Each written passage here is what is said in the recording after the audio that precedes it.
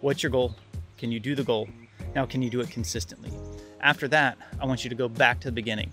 Can you do it under stress? And now once you can do the goal consistently under stress, how do you make it easier? The fun thing is we all have our version of stress. So some people, their stress might be performing for somebody under time, like how many can you do in a minute? With a gun to their head, and other people it might be with the person they have a crush on watching. So we all have our stress. Some people the stress might be you're alone, no one's watching, and there is no high five at the end.